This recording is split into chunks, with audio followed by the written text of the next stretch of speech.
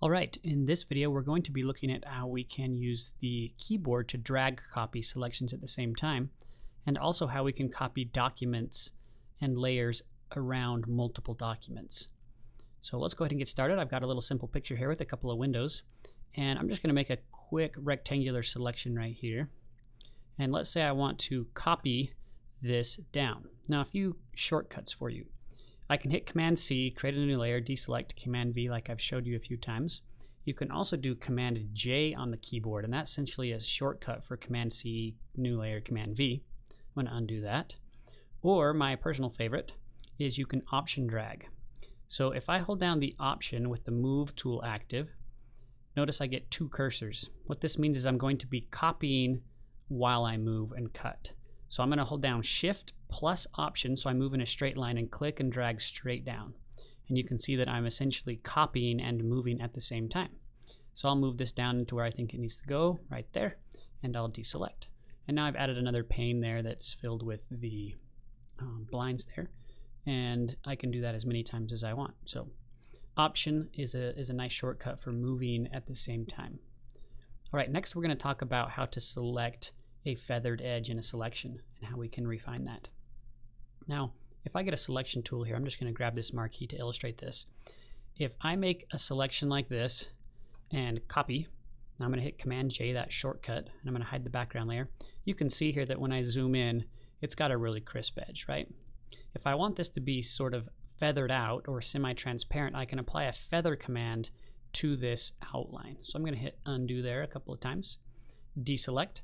This time, before I make the selection, I'm going to come up here to my feather settings and I'm going to crank up feather pretty high so you can see how this looks.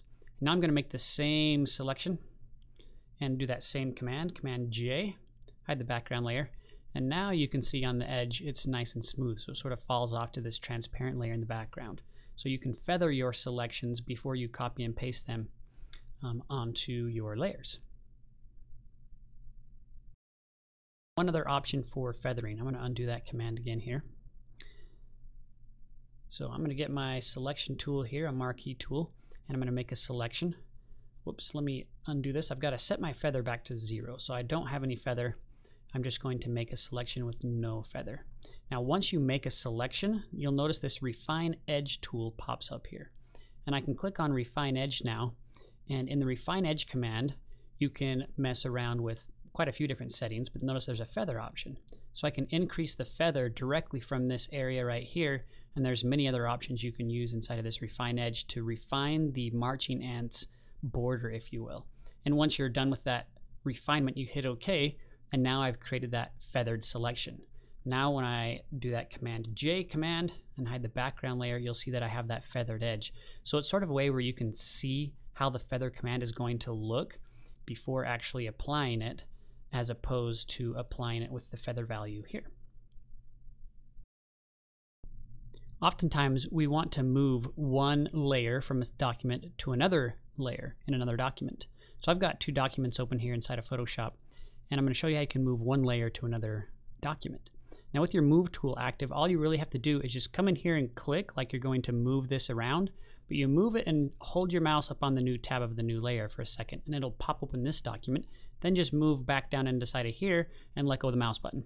And that will go ahead and paste that document, that layer inside of this document. So that's one way. Another way you can apply the same command is by using the tiling feature of the windows. So what we're going to do is we're going to go to the window menu here, and there's a command in here where we can arrange, if we have multiple tabs, we can arrange them in various ways. So it's the first one here, it's called Arrange. Now I'm just going to put mine on 2 up vertical, which basically means it's going to have 2 windows side by side. Now you can see that I've got my left pane over here and my right pane over here, but they're 2 separate documents. Notice this one is the Simon and this one is the Tim. This one just happens to have 2 layers.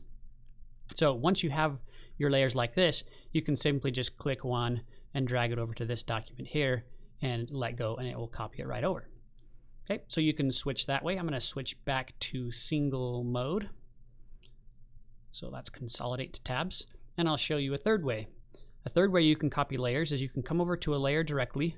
So I'm going to come back to this document here, and you can right click the layer name right here and say duplicate layer. And if you have multiple tabs open, you can choose where you want to duplicate this to.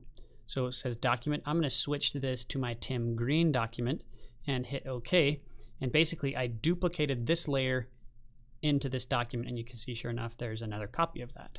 So that's a third way where you can use the clipboard to copy objects between documents.